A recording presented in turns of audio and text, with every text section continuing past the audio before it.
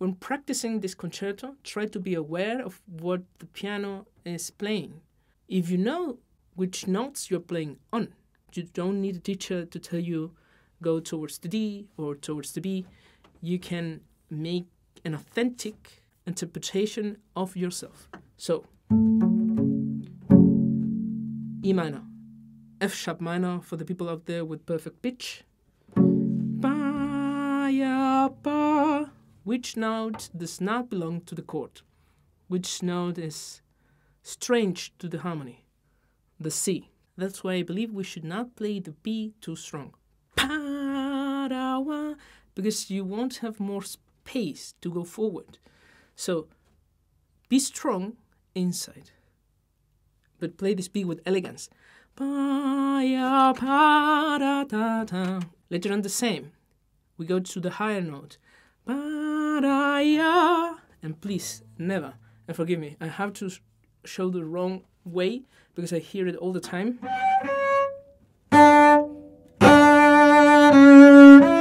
If the C has an unintended accent, you won't have a chance to show the appoggiatura on the D. We have no accompaniment exactly on these bars. I tried to think of an unspoken harmony, implicit harmony. For instance, Otello, I imagine we are playing E major and A does not belong to the chord. On the A is the tension, on the G sharp, the release.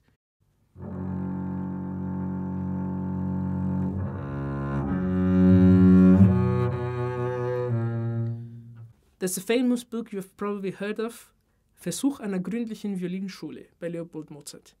On this book, Professor Mozart says something I like very much about piano. When playing quiet, your piano should have the same quality as your forte. He dislikes very much when people take the bow with 2 fingers, he says, and they play like this. So for him, this is no piano. Piano should have the same tone quality as forte. So this will be forte, less. In simple words, narrow vibrato, less bow speed, and less bow weight.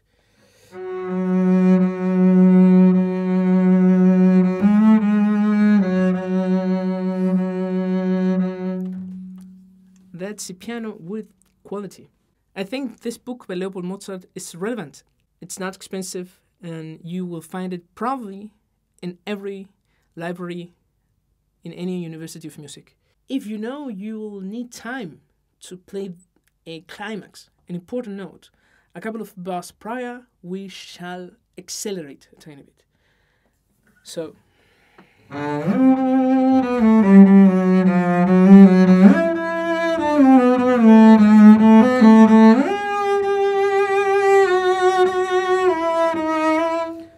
I'm exaggerating a tiny bit, but if you want to show this, this F, there's of course a limitation in forte. Sometimes you cannot play louder than the maximum you can give. You cannot vibrate wider than the widest vibrato. Your third and last resource is the time.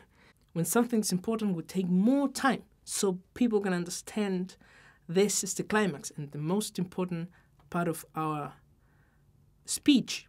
And music is a speech in a way. Later on, when playing the triplets, we try to imagine what's happening with the harmony. And on the piano, there is not much happening. This is just a D minor chord.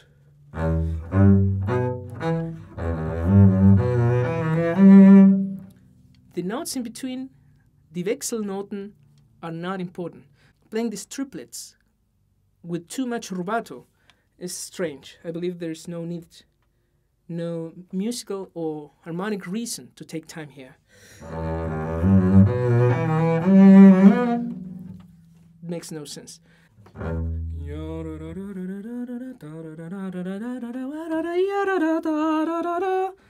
The chromatic notes are more interesting. We take time to show them.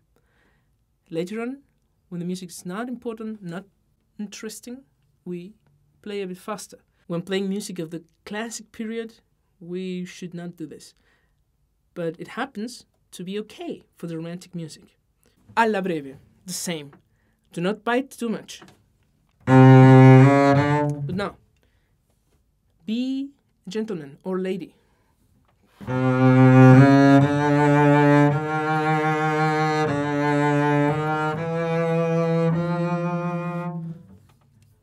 Easy as a cake.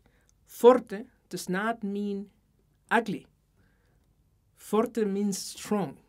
Because I think the word loud has a slightly negative connotation. Loud is like noise. But forte is just strong. Now the question arises, where to play our accent?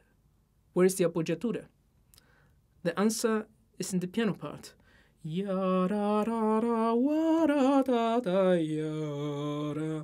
Here's the most interesting note on this phrase, I believe. So we play towards the B sharp, or as it's written on this music, C natural.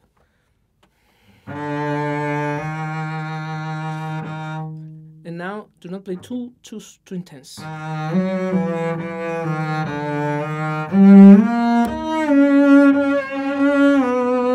This is a tension release.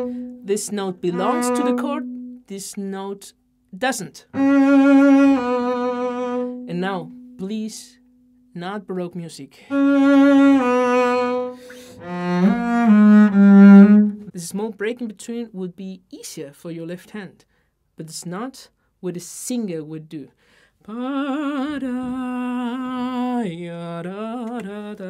It's not easy, of course, but let me give it a try.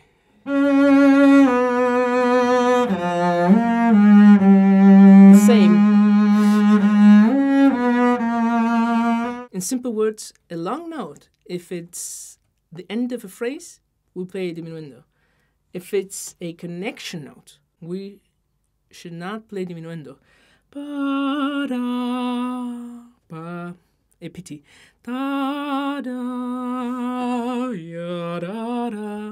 And the short note afterwards, the Anschlussnote, should not have an accent.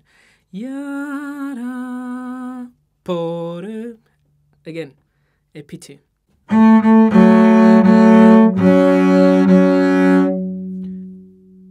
This part is here crazy difficult, of course, but we try to play leggero when we're playing piano. On the string very much, and later on we can play leggero on the mezzo piano or piano repetition. But otherwise we stay on the string. Many thanks for listening. See you next time.